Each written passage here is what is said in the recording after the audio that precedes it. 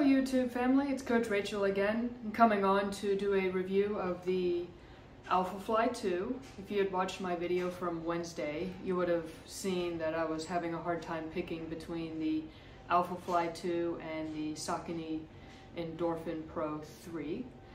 And at the time I made that video Wednesday, I really didn't know which shoe I was going to run in, but I opted to run in the Alphafly for Houston. I'm filming this on Monday, so it was the day before was the Houston Marathon. And congratulations to everyone who raced, got through that muggy, warm day. That was ew. I can say that in temperatures if you need. That was 58 degrees at the start, and it ended up in the mid 60s about 2 hours into the event. So for Celsius, I think the start temperature was between 11 and 12 degrees Celsius. So it's not terrible. There was a year, I think it was 2017, it was 75 degrees. So I guess that's ew times 2 for conversion back to descriptors instead of temperature reading. So that's my favorite.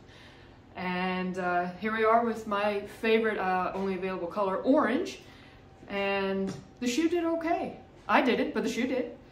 I think the heat got the better of me. 5K in, I let go of the sub 240-ish OTQ type pace. Well, I went through the 5K mark at 19 minutes or so, and I'd gotten comfortable at that pace. The breathing rate and the effort was what I would need to do for a marathon. However, the temperature I could tell the way the body heat was just building. There's no way I was just gonna sustain that for 11 million miles or whatever the heck a marathon is.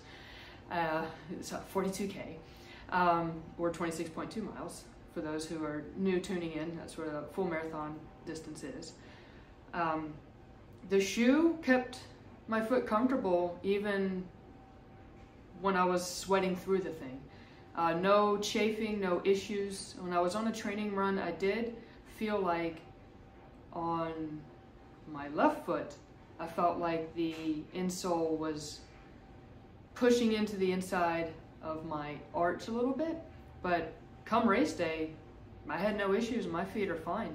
My Achilles are slightly tender, but that's a known kind of a quirk with me. My right one gets a little tight every now and then. And then for those who don't know, about 2 years ago I had Haugland's correction surgery on my left heel and made that annoying little bump go away.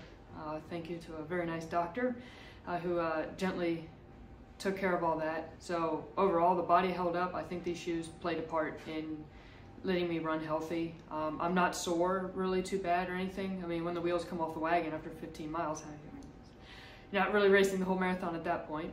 So anyway, that's kind of what happened was, even though the paces changed and my expectations changed, I was still able to at least think about the shoes a little bit while I was running.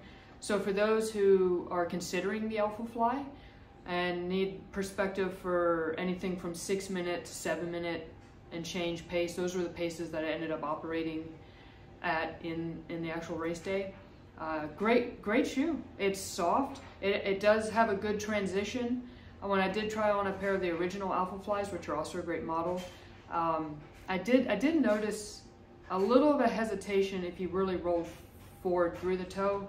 It almost was from about here, it would just almost be like a little clunk when you were coming up. Now with that being said, if you are a mid-foot, forefoot runner, I don't think you're going to notice that. I think that was me noticing that a little bit when I was back on my heels a little bit more. So if you're a heel striker, you might have a longer transition lag from heel to toe. It still will be an effective shoe. It's going to keep you safe while you go out there and run. So don't worry too much about that. It's soft. It's responsive enough for distance races. I think if you were to put this on a track, that wouldn't be too good. That'd be a no bueno activity. And then I think the nice feature I'm gonna say is the kind of this collaring. I did see a lady with an untied Alphafly and her shoe was on nicely, as I was wondering if that would be the case for someone who came across an untied shoe and the shoe stayed on. She didn't seem to notice really that or she would put it out of the back of her mind. So that the collaring came in nicely, so I didn't have to really crank down on these laces. There was enough toe box width. I don't have a massively wide foot or anything like that. I think it's pretty neutral in that regard, normal width, slightly high arched, and then with slightly sensitive heels. There was no rubbing in the back side of the shoe. This kind of cornered padding here, where it's just a little bit removed in the very back, but here gives a nice gentle squeeze in and around the Achilles without actually compressing that tendon. You want that tendon and the sheath that covers the tendon to be able to move freely. You do not want that restricted, kinking in any way. It's just like a garden hose. If you kink a garden hose, you don't get water out of it. Think of water as blood flow when you're talking about your extremities. And then particularly down to the ankles, hamstrings, they don't get as much blood flow as some other parts of the body. So that was well designed. And the Sauconys that I was also considering, and really up until the day of the race was considering, they also cup around the heel just fine. A lot of the manufacturers of the last couple of years have, I think, responded quite well to people's concerns about Achilles pressure points chafing. You don't want a bleeding Achilles. You don't want bunions getting annoyed if that's an issue for you. Anything like that. And I think these shoe manufacturers have taken good care to alleviate those concerns.